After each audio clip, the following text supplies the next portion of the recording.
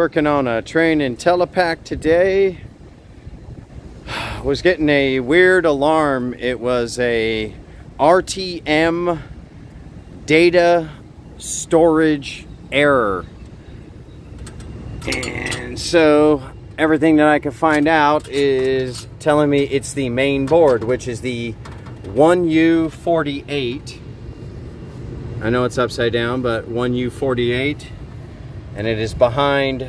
It's behind this board. This is the ECEM, which is the economizer control module.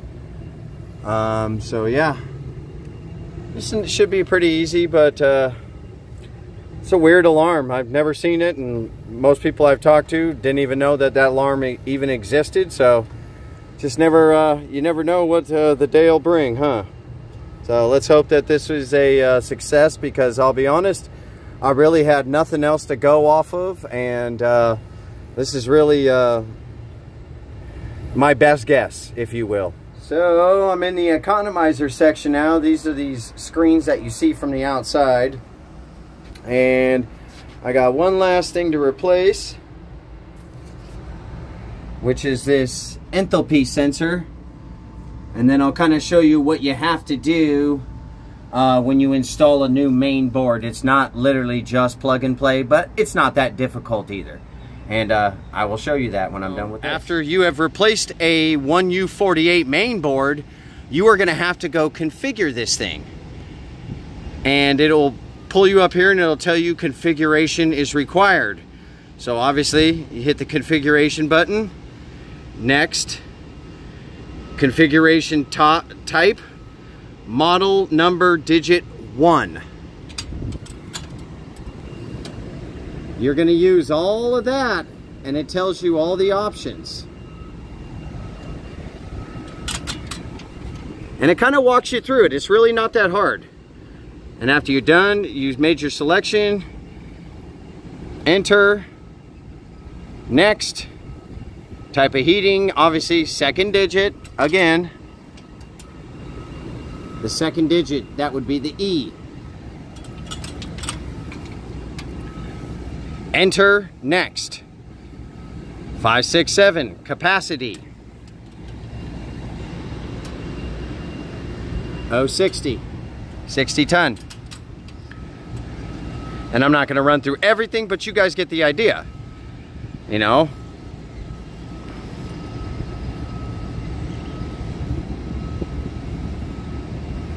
And yeah, I'm being quiet, but I'm letting you see it, you know.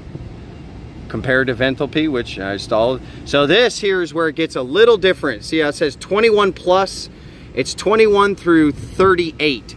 So that would literally be, you count it and you're starting to get way down into here. So when you see all these zeros, that just means a lot of the options weren't chosen. So you got to kind of pay attention, and it does bounce a little bit back and forth, but this is how this particular unit is.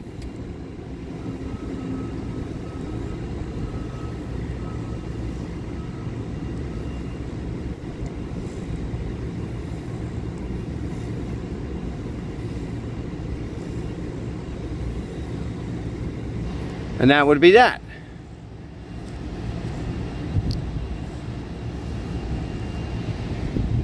And she fires up, which I'll guess I'll let you see, even though it's, you know, it's just a rooftop unit. Now the nice thing is I have another one over there. Even though I did this without going over there, I use that to confirm it, but that is using an older software version, and the way it's written is slightly different, but you know, nothing that can't be figured out.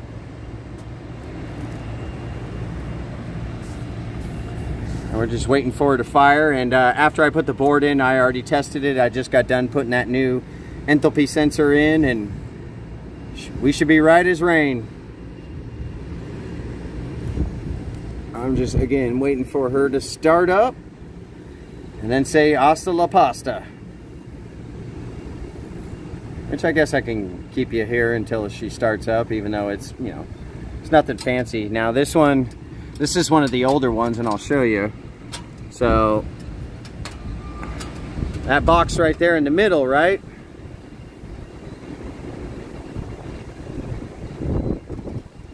That is a damper, same with that one, and they use that for head pressure control. To, you know, on cooler days, obviously it'll stay closed, keep more heat in the coil, but it is literally like used for low ambient cooling. Some of the newer ones, you know, they're either on drives or the contactors kick off and on. There's a bunch of different ways. This is a little bit of their more old school way. And in that little box right there is an actuator. And that is literally how they control the head pressure.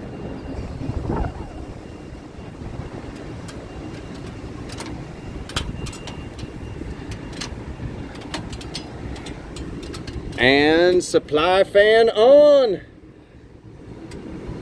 Good stuff. Now I'm just waiting for the condensers to kick in, which they did before, and I had all stages kick in, so we are good to go. As I said, there we go. Bing, bang, boom, done.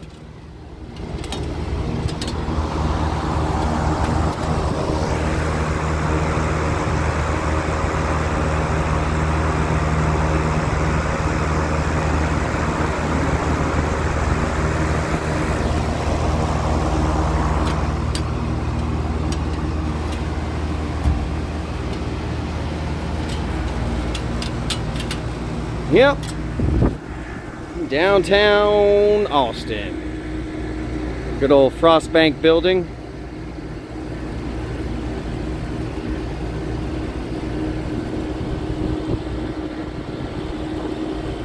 I do a lot of work at that building as well.